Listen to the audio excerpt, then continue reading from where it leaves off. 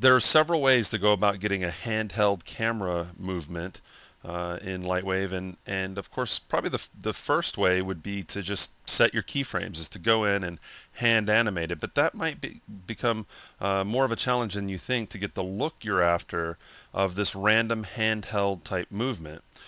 You could go into, with the camera selected, you could go into the graph editor, and under modifiers, choose Add Modifier, Noisy Channel. And with Noisy Channel, you can barely see it right here, so I'm going to crank this up to say 5. Okay, and you can get random values on whatever channel you want, or channels you want. Right now I'm just applying it to the X, and so as I scrub through, the camera is kind of shaking around because of the noisy channel. And you could adjust those values so it wasn't so extreme. But for me, I'm going to remove that. For me, I think there's an even easier way, and it's a way that's worked for me in the past. We've used it on several movies. Batman New Times comes to mind to get the handheld camera look, and I thought we could take a look at that. So the first thing I'm going to do is switch to camera view so that I can actually see what the camera is going to see. And then what I'm going to do is on frame 0, I'm just going to move in a little closer. Okay, and instead of 60 frames, I'm going to go ahead and set this to 180 frames. Now what I'm going to do is make sure that auto key is on, and I'm going to move my frame slider to say 120.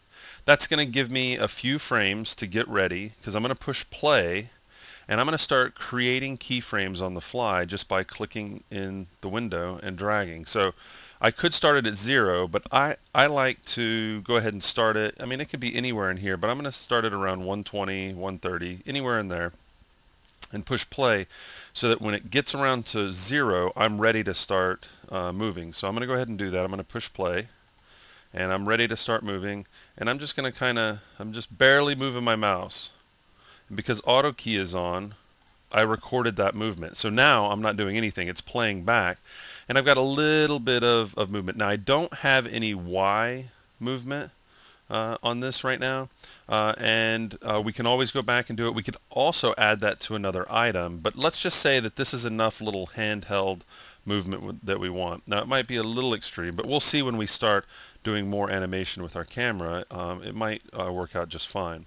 So I'm going to go over to the perspective view, and you can see the camera just kind of hovering. Let me zoom in so you can see the motion path for the camera right here. See how it just kind of swivels around? That's me moving my mouse as it was playing through. Okay, the more subtle I move my mouse, well, the tighter the area that movement's going to be in. Okay, so now what I'm going to do is create a null object. So let's do add null, and I'm going to call this cam ROT for rotate. Click OK. I'm going to take the camera, M for motion options, parent to the null. Then I'm going to take that null, and on frame 180 in the heading, I'm going to do 360 degrees. Okay, and then I'm going to scrub through just so you can see the camera is now rotating around the character. Okay, so it's going to rotate around the character, but I still have all the keyframes that the camera has. Okay, so let me go to the camera view and push play. And so now we're moving around the character, but there's some slight little handheld glitches that are going. Now, in the playback of the video that you're watching right now, the frame rate is probably going to be different, so it might be a lot more jittery. It's subtle on here on the actual LightWave playback, but just keep in mind that when the video that you're watching gets compressed, it will change a little bit. So you'll want to give this a test. So this is just rotating around the character. If I wanted to, I could also just take this null that I'm rotating and slightly move it up and down, and well, let's just give that a go. So I'm going to hit T for move, and I'm going to use the right mouse button for this, and I'm going to set it, say, around 140, just a little lead time. and I'm just kind of shifting my mouse a little bit. Okay, so now I'm getting with my null, that's the parent of the camera, I'm getting a little up and down motion.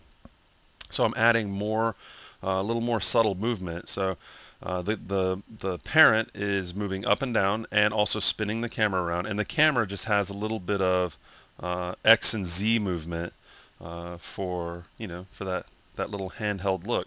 So again, quick and dirty way of getting a handheld camera. You're not limited to spinning it around. You can do sweeping motions and pans and tilts and all kind of stuff. It's you have to decide, what you want to do. But it's the trick is pushing play with auto key on and just start moving it. This also isn't limited to handheld cameras. You can animate items in your scene this way.